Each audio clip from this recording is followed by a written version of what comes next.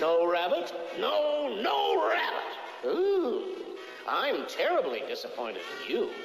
However, I'm giving you just one more chance. Oh, no, you're not. If you want him, you can get him yourself. I'm staying. What a way to lead into my 2015 preview of the Arizona State Sun Devils. You know, at least a couple of things you think about when it comes to Tempe, Arizona. Of course, cactuses and year-round, very warm climate. You know, blizzards, no, not in that city. Well, when it comes to 10-win seasons for the football team, you know, that's something that Arizona State fans did not think about very often over the last 20 years. That's because it was a rare occurrence. That was until, you know, a couple of years ago when they posted back-to-back 10-win seasons. Now, that's coaching. That's also recruiting, and you give Todd Graham a lot of credit for that. You know, he arrived at ASU 3 years ago, and they won 8 games. But the last 2 years, back-to-back 10-win seasons, and a 28-12 record, Arizona State, well, they are relevant in the world of college football. They open the season with a top 15 ranking, and a lot of people think that they are capable of winning the very difficult Pac-12 South Division, and perhaps if the cards fall their way, they could wind up as one of those college football playoff teams. You know, it very well could happen if, again, the cards fall their way. Now, offensively, though, they'll have to overcome no longer having Taylor Kelly, a 3-year starter, a guy that started well over 30 games, and, of course, they're going to miss his mobility as well. One good thing, though, for Todd Graham's offense, who last season averaged 37 points per game, was that Mike Bercovici had an opportunity to play because Kelly got hurt the latter part of the season, which meant that Bercovici was able to start 4 games. And, by the way, last season, not bad, 12 TDs, 4 interceptions, and for what it's worth, his arm is stronger, at least from the eye test, than Kelly's was. Now, of course, Kelly was a little bit better on his feet, and in his favor, had experience with the left and right tackles, something that Bercovici will not have entering the season as far as starting tackles goes. Arizona State gave up a lot of sacks as it was, and that was with Kelly's mobility. You know, Bercovici, even though he proved in 4 games that he could do the job, it's yet to be proved if he could do the job for the entire year. Plus, he won't have quite the same wide receiving arsenal that Kelly enjoyed. But Bercovici, though, again with the arm strength and the fact that he got his feet wet last year by being able to play a little bit, at least that gives Arizona State a little bit of stability at the QB position. Now, his favorite target this year could be a guy that last season saw time in the backfield, and that is DJ Foster, a 1,000-yard rusher from a year ago. But they discovered, they mean the Arizona State coaches, that this guy can be something else when it comes to catching passes, especially being able to catch on the fly and not really having to slow down. So you have a guy in DJ Foster who will now be your #1 wideout in all likelihood now that you lose both Jalen Strong to the NFL and the unfortunate loss earlier this season of Cameron Smith to a knee injury. You won't see him in 2015. But a big pickup, though, for ASU was UCLA transfer Devin Luchin, so that'll help out a little bit. Speaking of the backfield for the Sun Devils, you'll have DeMarco Richard, whom last season as a freshman had about 500 yards.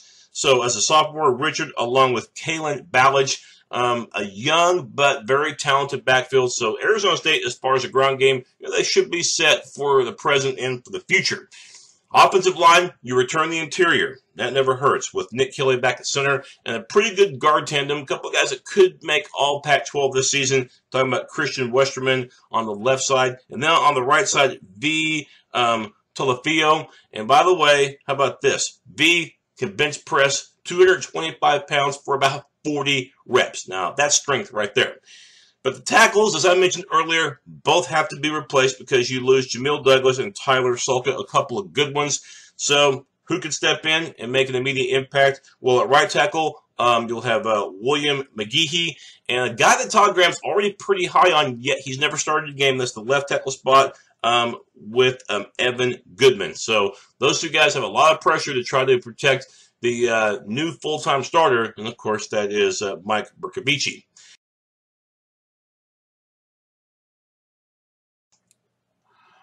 With Arizona State's defense last season, you could count on turnovers, okay? They were able to force plenty. In fact, ASU was one of the best teams in the country and has been for at least the past 3 years in turnover margin, 2014 plus 14.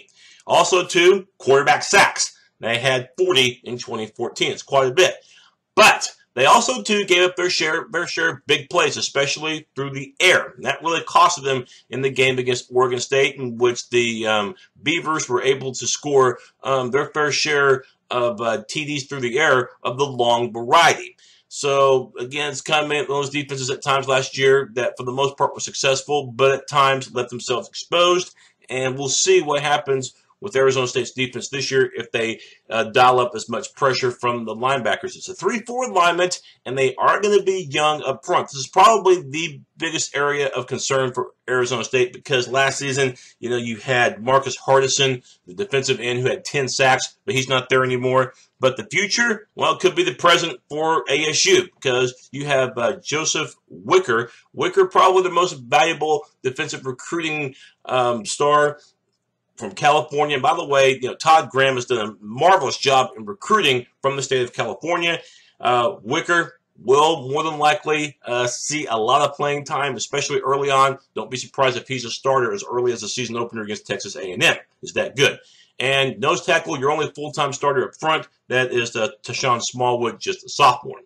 Linebackers, this area seems to be a little more solidified. You return the inside linebacker, Salomo Fiso, and you return another inside linebacker, although not as experienced, in Antonio Longino. Outside linebacker, boy, this is a difficult name to pronounce, but he's an impact player as well, and that's Villami Macchiola. Like I said, not an easy name to pronounce, Villami Macchiola. And this defensive backfield, probably their area of their biggest strength because you return 3 players. Jordan Simone, you have him as safety, but unfortunately, Demarius Randall, he's moved on now to the NFL. But both corners do return. Against Simone, he's a starter from last season, about 100 tackles, 2 interceptions a year ago. Both corners are back, and Lloyd Carrington could be all Pac-12 this year, 58 tackles. And by the way, the other corner returns too in Kowishi Brown. Very athletic backfield, and they can hit. And again, you return 3/4 of the secondary. As far as the special teams goes, looks pretty good. As far as kicking, punting, both guys come back. As far as ASU goes, Zane Gonzalez plays kicking, and Drew Riggleman as your punter. However, Todd Graham still not completely satisfied with special teams. That was because the return game was almost non-existent. So bring in new special teams coach Sean Slocum. See if Gump Hayes, who's also a receiver for ASU, we'll see how they utilize him. Very, very speedy as far as returning the football. Looking at the schedule for Arizona State, they'll find out right away where they stack up as they'll take on an SEC offensive power in Texas A&M. Should be a high-scoring game. Might as well be a road game for ASU. The game's being played in Houston, which is just basically a few miles away from College Station. Then we enter the conference openers. This is the 2-game stretch to watch for if you're an ASU fan. Late September, early October, host USC. Remember the Hail Mary game last year at the Coliseum where Arizona State scored on the final play of the game. The following week, you go to the Rose Bowl to face UCLA at early October showdown. The Bruins absolutely embarrassed ASU last year. I'm sure Arizona State has not forgotten that at all. And then the schedule after that doesn't look too bad until you get into late October. Don't forget about the Utah game. Of course, that could be a sleeper because Utah can score points, and that game's at Salt Lake. And that's the week before Oregon. But at least with Oregon, you get 12 days to prepare. That's right. Oregon game will be on a Thursday night in late October. And November, probably the easiest month of the 3. And you get Arizona, though, your state rival who beat you a year ago. But this time you get them in Tempe. That's the second to the last game of the year. And don't overlook Cal with Sonny Dykes' offense. That could be one of those games that sneaks up on ASU if they're not careful, and that's who you close the season out with. But this schedule realistically is one of the toughest I've seen so far in my 2015 college football previews.